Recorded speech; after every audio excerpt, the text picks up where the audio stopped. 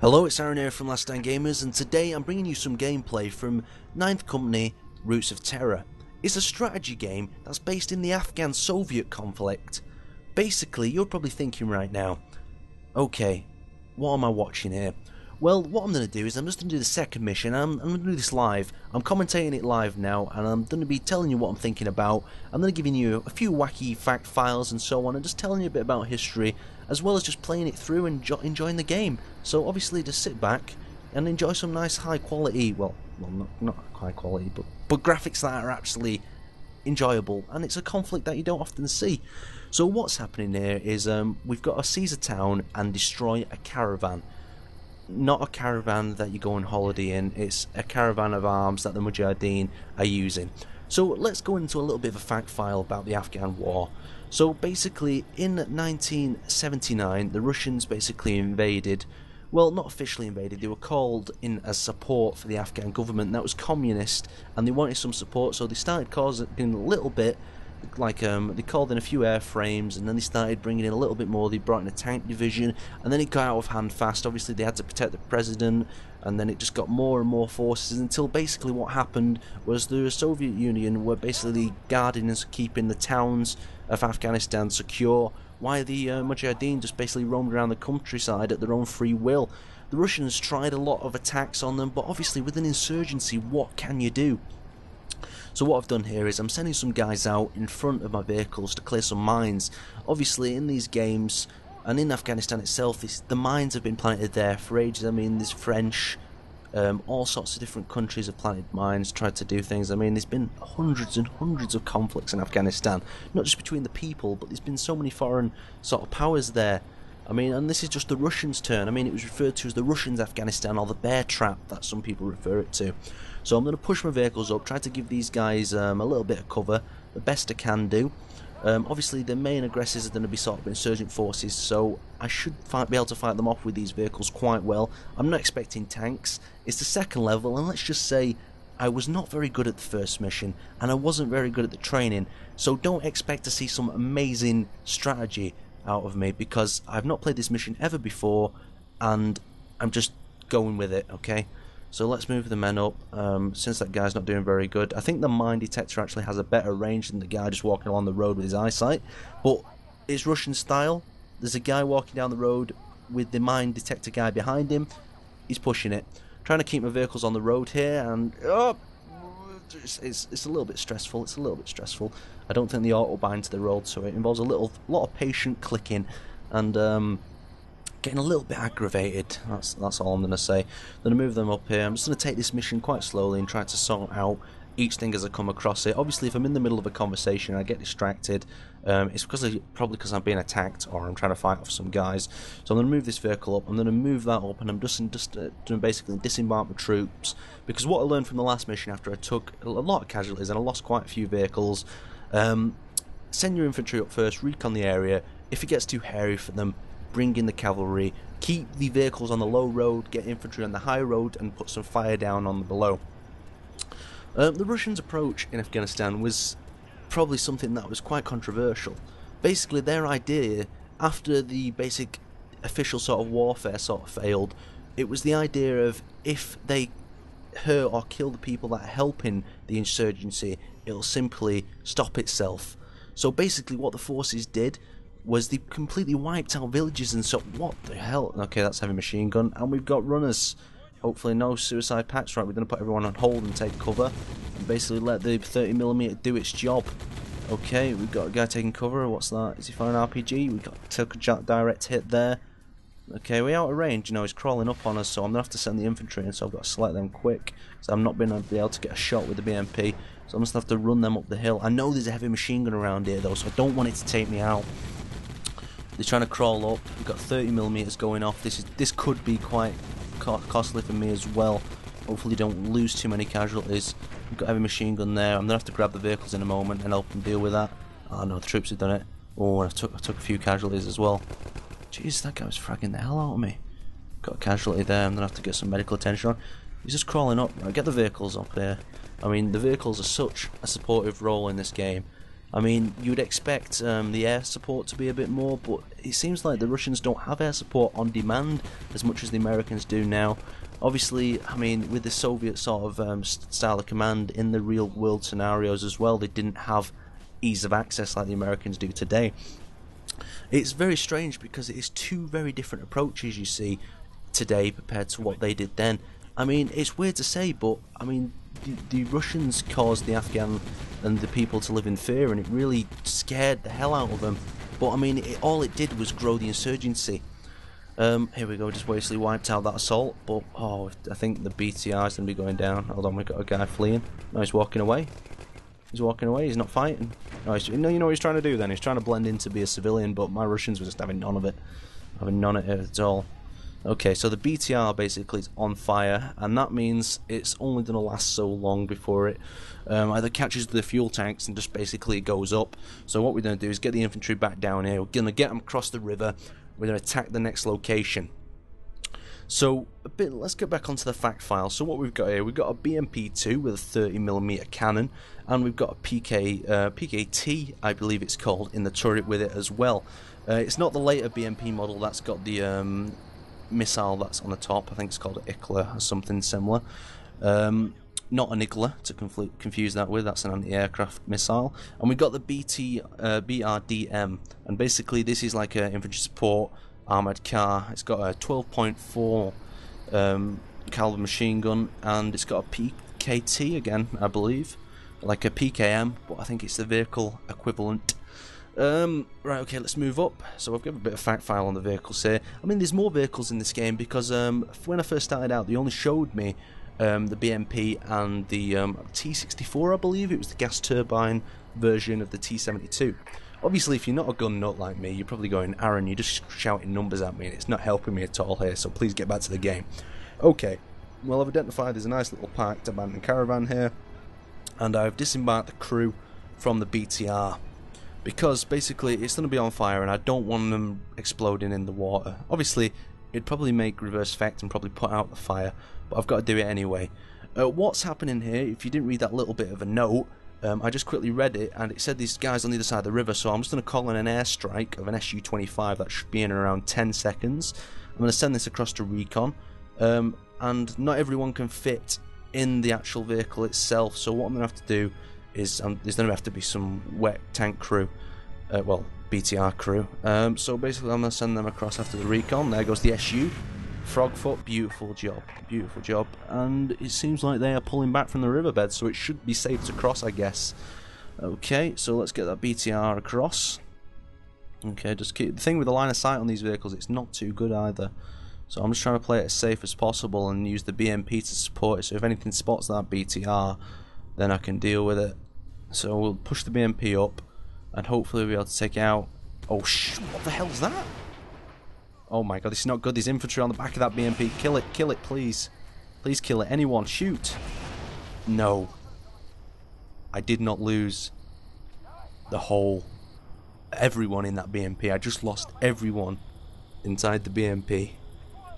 And this thing's not even got a proper crew in. So I'm just going to have to ram it. Oh my god. Oh my god, the Daka gun. Really? Oh my god, this is ridiculous. So, okay. So what have I got left? Let's try to summarise what I've actually got left. Okay, I've got this vehicle, so I don't know how long this will actually last because the fuel tanks are going to probably explode. And this is not going to be going anywhere anytime soon. Sadly, I lost probably about 15 of my men inside that, and I'm quite upset. And I've also, all I've got is, I've got 2 tank crew, and I just checked the map. And there is apparently a guy over here. Oh, there he is. So we've got 3 men in total, and we've got to destroy a caravan convoy.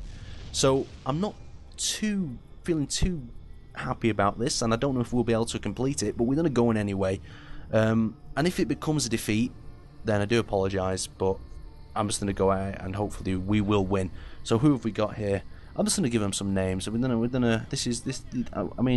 the Mujahideen don't know that these are tankers, so the black outfits, let's just pretend they're special forces. And what's this guy? Should we give him a name? Let's call him Gregory Smiggles. Okay, that guy that's crossing the river now is Gregory Smiggles, and these 2 are the. We need a really good name for this, don't we? Because these guys are gonna have to save this mission. I don't want to do typical, stereotypical Russian names like Ivan and Petrovich or something. Oh, we'll go with them anyway. We'll go with Ivan and Petrovich, the tankers. And we've got Gregory Smiggles here. Okay, so obviously I'm waiting for Gregory Smiggles to catch up because I believe he has a medical pouch. And luckily, Gregory, you were forgotten. Otherwise, you'd be in that smoking wreck right there. It's not a great way to end the day, and I don't see how something is smoking that is sunk in a river. But we're in Afghanistan, and anything can happen. Anything can happen. So we'll apply some first aid to him. Come on, hurry up, Gregory. Jesus, Mr. Smiggles here. Look, he's just walking. He doesn't even care. He's just walking past the blown up wrecks, hundreds of dead vehicles and so on. He don't care. And then we got these guys. These are hardcore. Look at these. Look at him. He's got his AK-74U. Oh, you know what this is a bit like actually. If you've ever seen that film called The Beast, it's a bit like that. But hang on, no, they had a tank. No, it's not like that. It's not like that. If you don't know what I'm talking about, just search The Beast, and you'll understand. So I'm giving this guy some first aid. Yeah, basically the Beast film was about a tank crew, and basically they took the wrong way at a junction and got separated from the tank company. So the Mujahideen basically went after him and tried to hunt him down. It's really good because basically one of the Russian soldiers betrays the rest of the guys and fixes the Mujahideen's RPG to take out the tank, and then for some reason he ends up with a musket. I'm not going to explain, I'm not going to spoil the story for you. So we've got Gregory Smiggles here and Ivan and Petrovich. I probably forgot that guy's name, but it's the same thing. So we've got to assault this village now, and I don't know what exactly is here. I'm guessing there's probably going to be about 20 plus militants, maybe a vehicle as well. I don't know, I've not been there before. Oh, there we go, we've got a guy lying down. Don't run away, Gregory. You're bloody the trained soldier here. The rest of the guys are just people in black gimp suits. Right, okay, take them out, come on. Right, what should we do? Should we try some tactics here? Should we try pushing up, or should we just sit back and enjoy this firefight? No, we'll sit back and enjoy. Gregory's doing a good job. Look at how inaccurate these are. I mean, oh, there we go, we got him. Okay, I don't see anyone else. Oh, he's firing at someone though. Okay, there we go. Let's push him up. Where's Petrovich going? Oh, there he is. Okay, so what we're going to do now is we're going to try a little bit of tactics once we've killed this guy. Oh, PKM, get the PKM. PKM, support weapon. It's almost like a sniper rifle. It's not very good in this game. And in a game where one bullet kills, it's a very scary game. I mean, there is cover. You can use cover, but the cover is quite a basic system. Get Gregory Smiggles here to help patch the guys up. There we go, Gregory knows what he's doing. Hopefully, you know, in this campaign, you don't continue with the units you had from the last mission, or else I'm probably going to be quite screwed. Can these guys take them out? Firing across. He's in a little hole in the wall, and he's got himself an RPG. Hopefully we hit his RPG and his face explodes. And there we go, and they can go wherever he wants to go. This is going to be a bit of a prolonged firefight, so move some guys a little bit closer, see if we can actually kill them. Okay, move him up. Oh, we got him. You see the ragdoll? That was cute. Right, what we'll do is I think we'll push up on the right here and then flank around right and then use the walls cover. And oh, we got a guy on the rooftop over there. And we got a guy apparently in this building somewhere, so let's get a close up and see this guy. Okay, and a very nice, that's a placement marker. Not to be alarmed, it's not a white ghost, everyone. Don't worry, it's just a placement marker for cover. We'll move up to that little gap there. See if it's as effective as that other guy on the other side was using it before. We've got Ivan there, taking that guy out. Oh, there he goes. Beautiful shot. Look at them covering each of the sectors as well. How nice is that? They knows what they're doing, these guys. Oh, we got a guy trying to come up the rear as well. Not anymore, my friend. Not anymore. Right, so what I'm going to do now is the music has kind of calmed down a little bit. So this means I've either completed the objective or the combat has resolved, but that star means the objective is still here. So maybe it means that I've still got to search all the structures. So what I'll do is I'll start on the left side over here, and we'll just quickly go through all the structures and hopefully find the remaining insurgents. Yeah, we've still got to secure the area. Insurgents, I mean, sorry. Okay, let's continue on. Oh, there he is. He's on the other side. So let's see if we can just do a crazy attack and just storm this building with Gregory Smiggles here. Go, and Gregory, look at that. Look at that. Oh, that guy's so surprised. Oh, look at that. Drop shot from a roof. He was not expecting that. Okay, we'll check this building. Nothing there. Right, continue on. I do not know. I mean, I guess since the objective's not complete, it means someone's still in the area. There is a countdown timer on the top of my screen. You're probably wondering why you don't see a map in anything. That's because I'm playing it on realistic mode for you guys. I can actually see a map here, but basically what I've done is I've just changed the dimensions on my screen so you can't actually see it. That was probably a bad idea. I probably should have just let you see all the things that I can see, but I mean, it looks more cinematic, doesn't it, and exciting. So I don't know. Right, we've checked the left side. Doesn't seem to be anyone there. Like I said, £1.70 this game was, and so far it is very it is very hard to beat. There's been a few minor errors that have pissed me off megally by me near the end of the mission and then suddenly kicking me out and saying error. But nothing like a little bit of mad saving every 5 or 6 minutes and you're good to go. What strategy games is this on par with, you're probably asking?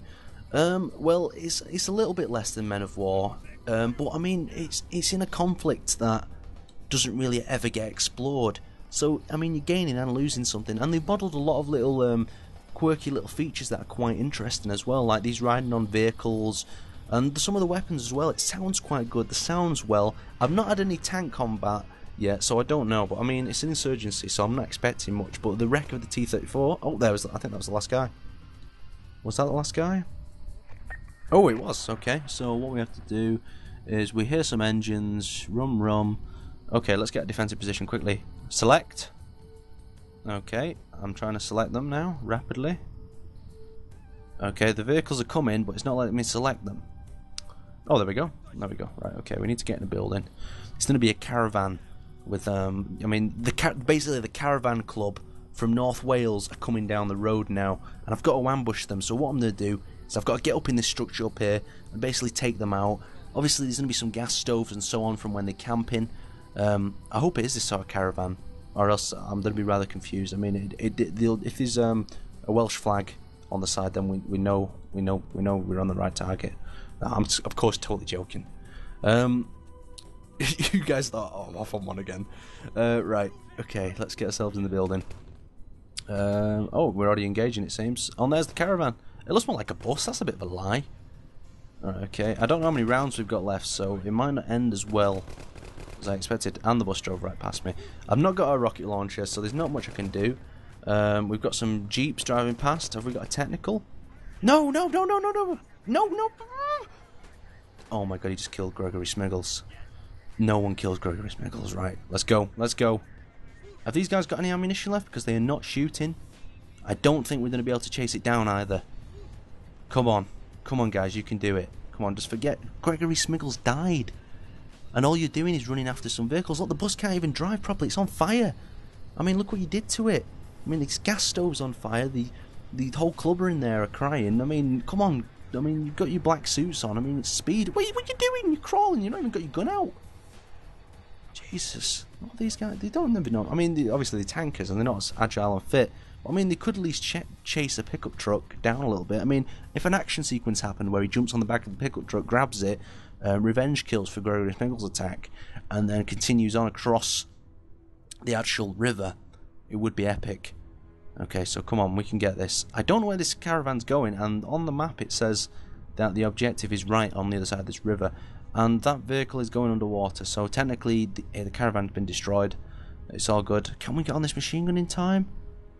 I very much doubt it, because they are deciding to take a break before they swim. Right, I do apologise guys, but it's not looking very good. It looks like we're not going to be able to win this. I do apologise. This is my second game. No, I'm not going to say we're going to lose yet. We've still got a chance. We've surely got a chance. No. Oh, okay. Okay. You got the caravan and you let it get away. Defeat. Okay. Right, thanks for watching guys. I'm sorry. Gregory Smiggles died for no reason. Remember him.